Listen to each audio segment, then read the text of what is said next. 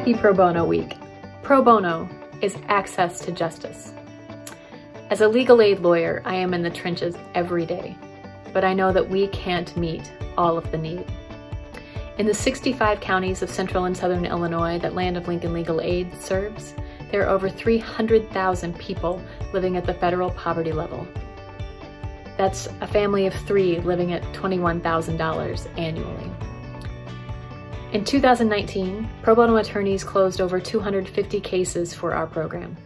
That's 250 families that we wouldn't have been able to help without pro bono attorney assistance. And our pro bono volunteers go to big events, they help at help desks, they do lots of other things that help increase access to justice.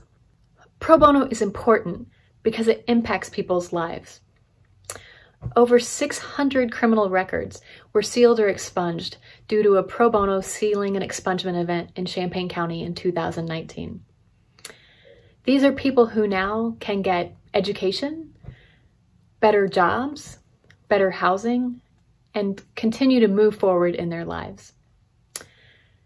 It's DV victims in Vermilion County who don't have to go to their first appearance by themselves to face their abuser because a retired attorney is willing to step in and go to court with them. It's parents who need to obtain guardianship of their adult disabled children.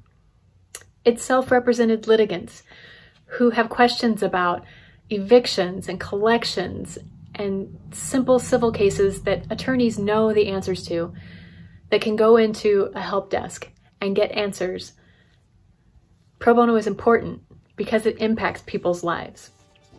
You should do pro bono because you benefit from increasing access to justice. You get to work with people who need your help to keep a roof over their heads, to keep themselves safe from abuse, to improve their lives.